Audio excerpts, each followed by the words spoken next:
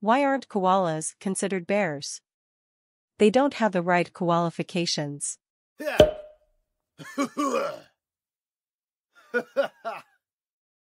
A blonde and a redhead have a ranch. They have just lost their bull, but they only have $500 to buy a new one. The redhead tells the blonde, "I will go to the animal fair and see if I can find one for under that amount. If I can, I will send you a telegram."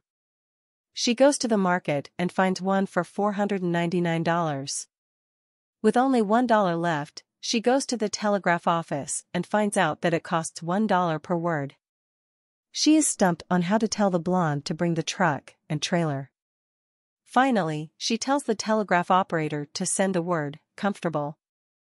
Skeptical, the operator asks, how will she know to come with the trailer, from just that word? The redhead replies, she's a blonde so she reads slow. Come for ta bull.